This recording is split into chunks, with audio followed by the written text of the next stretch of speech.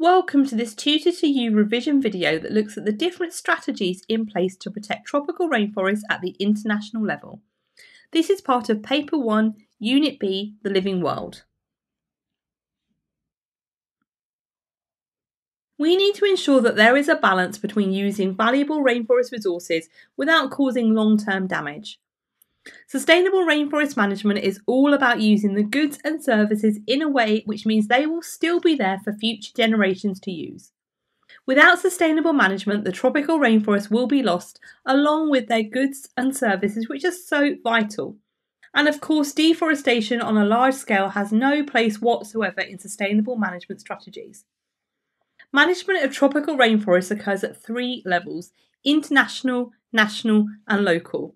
However, some strategies can work across all three scales, such as education and conservation. This video is going to focus on sustainable rainforest management at the international level. Please watch the next two videos in the series to learn about national and local level strategies.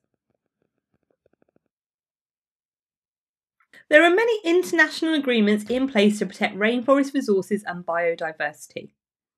For example, we have the 2006 International Tropical Timber Agreement.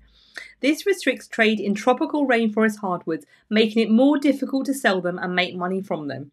This is important as tropical hardwoods are extremely valuable, so millions of trees have been illegally cut down because loggers know that people will pay high prices for the timber. Illegal felling often goes unnoticed by officials and therefore unpunished. This is because it tends to take place in the most remote parts of the rainforest. The 2006 agreement means that all hardwood timber has to be marked with a registration number which shows where it was felled, so buyers can see that it was sustainably sourced. We also have the 1973 Convention on International Trade in Endangered Species. This treaty stops people trading in rare and endangered species of plants and animals, which is a huge global problem despite being illegal.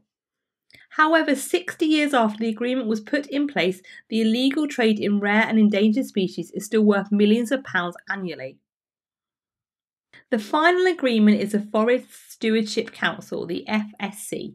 The FSC promotes sustainable forestry and tries to encourage manufacturers and consumers to buy sustainable hardwoods such as mahogany, in the hope that this will reduce the demand for rare hardwoods that are at risk. Products that have been sustainably sourced carry the FSC label. Our next international level strategy is debt reduction, or debt for nature swaps. Tropical rainforests are usually located in developing nations with large debts linked to loans and overseas aid. In order to combat this, some countries arrange debt for nature swaps, such as a scheme in place between the USA and Brazil. The USA has agreed to allow Brazil to convert the $13.5 million it owes in debt repayments into a fund to protect large areas of the Amazon rainforest. Western governments have also agreed to reduce what Costa Rica owes them in debt repayments as long as they spend £27 million on conservation projects. These debt for nature swaps are part of a wider debt reduction initiative which sees high-income countries writing off the debt of developing nations to enable them to invest in conservation projects within their own countries. These agreements are important for all parties involved. It means that the developing nations can protect valuable wildlife nature habitats, and they can help the HIC governments meet their own targets for supporting conservation and tackling climate change. Our last international level strategy is education and conservation. Education and conservation is supported by non-governmental organisations, or NGOs. These are charities that rely on dedicated volunteers and fundraising to finance important projects such as Greenpeace, the WWF and BirdLife International.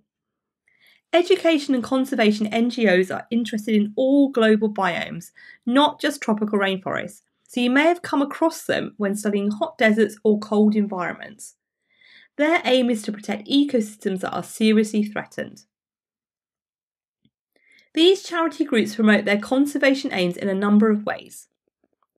They write education programs which include schemes of work, resource packs and classroom videos to be used in schools and colleges throughout the world. They train up conservation workers to ensure that they can protect vulnerable areas as effectively as possible. They also provide practical help to set up conservation programs which help ensure their sustainability.